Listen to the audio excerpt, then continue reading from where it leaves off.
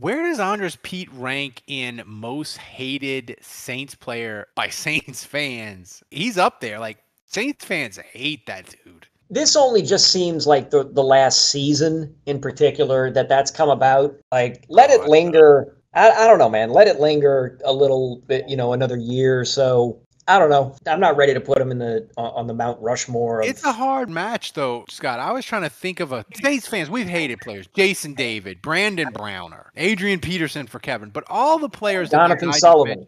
Jonathan Sullivan, all of the players we mentioned, right? They all were terrible. Andrus Peat is not terrible. So I have a hard time finding a player like him that Saints fans have such vitriol for. Maybe Fred Thomas, but at the end, he struggled. That's the guy that comes to my mind. Like, he had some good years, but by nature of that position, I think when you're a corner, you have a couple of bad games and you're just done for some fans. And in 06, he had some bad days, and he had some bad days in the postseason. And so they forget that in the, Jim Haslett era, like, he wasn't a bad player. Like, Pete's a guy that's been to Pro Bowls. Like, coaches like him. I think he got off on the wrong foot, right? His first camp, he's out of shape. Then he's injury prone. He's like, when you drop your iPhone and it doesn't have a case on it, you like freak out anytime it falls. Like, anytime Pete hits the ground, you're like, is he done for the year, or is he going to pop back up? Do you have to send him to IR? Do you have to send him to the repair shop? But in terms of how Saints fans view this guy, I think you're right, Ralph. It's like he's polarizing in some aspects in that he doesn't really have too many defenders. I guess me just pointing out, like it's been said by a lot of people, right? Like, his mistakes are just magnified. And then he's injury prone. He came into his first camp out of shape. They wanted him to be a tackle, but then he had to be a guard because he couldn't play tackle. And then Sean Payton calls him out publicly.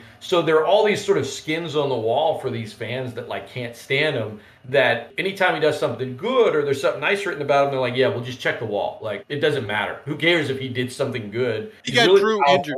Yeah, I mean, but he's a powerful guy. He goes up against 3 technique D tackles like a lot, and he pushes them around a lot. Like, the Saints have a good run game. He has something to do with that, but nobody wants to hear that. I don't know who took that photo of him running in practice, like, and Raising Cane's is in the background, but that one goes in like the Saints Twitter hatred of a player Hall of Fame. That photo, I don't think it's fair. I think people are a little unfair to Pete, but it's weird, man. It's like, you're not going to convince somebody. He's been to Pro Bowls. He could be a first-team AP All-Pro, and I guarantee you most of Saints Twitter would be like, nah, he sucks. Thanks for watching the Saints Happy Hour. Subscribe to our YouTube channel. Then find us wherever you get your podcast. And finally, go to saintshappyhour.com and become a patron of the best Saints podcast on earth.